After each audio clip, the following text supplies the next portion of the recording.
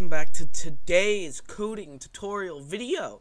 Today, I was asked to make a video on how you can add bstats to your plugin. So that's exactly what we're going to do.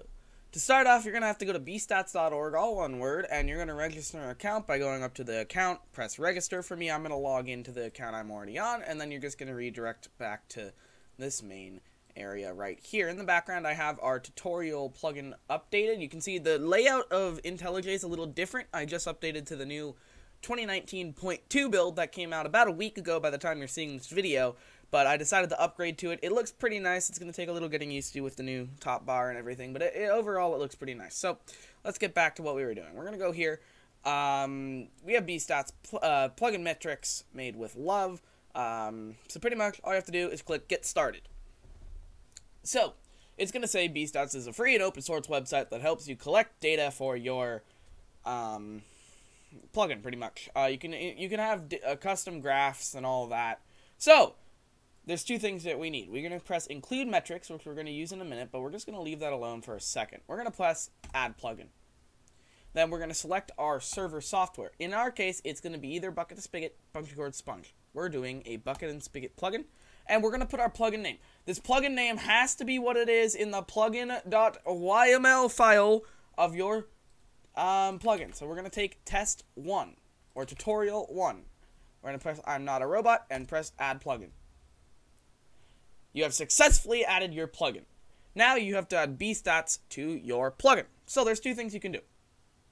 You can either use Maven to shade in bstats into your plugin, or you can use your default manual copy your metrics class.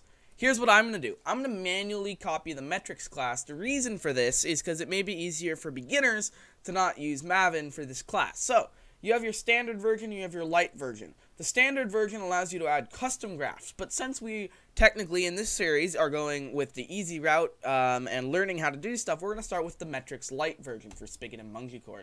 So this is going to redirect you to a GitHub where you can see it's just a class here, and that's pretty much it. So here's what we're going to do. We're going to create a class inside of our thing. We're just going to put it in our main area right now. We're going to press Java class, and we're going to call it, it's going to be a class, and its name is going to be metrics light. Just like that. I'm going to create that class. I'm going to add it to our thing. That's all you got to do. Now you're going to come up here. Why, we'll see what, just copy this. Copy this entire thing. Don't include the package, but keep it, all the imports and everything else. So your name of your class is going to change here, and I'll show you what we're going to do with that. Copy this in, just get rid of that, place it down. So you can see there's going to be an error up here, because it says public class metric lights, because I named it with a lowercase. So what I'm going to do is I'm just going to right click here, refactor, rename file, and we're going to name it metrics light, but capitalized. Metrics light. Then you can see the error goes away. The class is perfectly fine here, and everything is working well. There's only one other thing we have to do. So the last thing we have to do is we have to go to our main class, and we're going to register this as a manager. The reason for this is, well, it has to load. That's the main thing. So we're going to get our class name. It's going to be metrics light. So metrics light. Metrics, we'll call it. Metrics, I can't spell. Equals new metrics light, and put this in between there, just like that.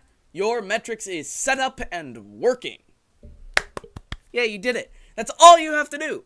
Now, you're going to go ahead and download this, build your project, and we're going to throw it into our plugins folder here after it completes its building. I didn't mean to join that server. So once it completes, you can see it's completed down here in the bottom right. We're going to copy that over here. We're going to replace it. We're going to start up our server. We're going to start up our server here. It's going to load up just like normal, but we're going to take a little look in the plugins folder. You can see there's going to be a new folder that's going to pop up in a minute called bstats. So when our plugin's enabled, a folder called bstats will open. Our plugin created this bstats. What this is going to say is should it be enabled? What's your server UID, log fail request, log sent data, etc. Now, users are free to come into the bstats configure file and turn off enabled, and then they won't be able to send data to the website. So they're free to do that. But if you just are downloading and installing the plugin, most people leave it on to support developers and leave metrics on and working. So we are in our server. There's nothing else you need to do. You have successfully enabled metrics. Now let's talk a little bit about when you can start seeing data on your plugin. So you go back to the account, you press My Plugins, and you're going to find the plugin in the entire list. In my case, I'm putting Tutorial 1. So it's going to say loading. Right now, Tutorial 1 by Noodles is 0 out of 0, player 0 out of 0. The reason for this is there's a limit in the API request to bstats. So it's going to reload every about 25 minutes. Not all servers will show up right away. Some servers take longer than others. It's pretty random. So let me give you a little example. If I go back here and go to my plugins and press Lightbands GUI, you can see it does show up, but it takes a minute depending on the servers. You can see 203 servers are currently active running it with over 139 players on them. So this is what the data you get from it. So let's give, if the server's offline or if it's online, what Minecraft version they're using. So you can see the majority is either using 1.8 or 1.12. The plugin version, so right now most people are using version 3.1, but some people are still using like the original 0.16. 3 servers are using my original plugin. That's really weird. Then you can see how many cores the server has, what operating system, Linux is 90% of the way. The system arc, so where they, what type of system, is it x86 or AMD 64, which is the default. The Java version, Java 8, there's only 2 people using Java 10. The server location, United States, Canada, France, and there's like 300,000 people in here, and you can highlight them over here as well. So it's a very high-powered chart thing. You can add your custom charts if you go ahead and use the full metrics class, not metric lights. If you want a tutorial on how to add custom charts, please let me know by leaving a comment in the video comment section below. I will be back in the next video tomorrow, but before we do, remember to go ahead and push your changes to GitHub. We're going to say added metrics or something.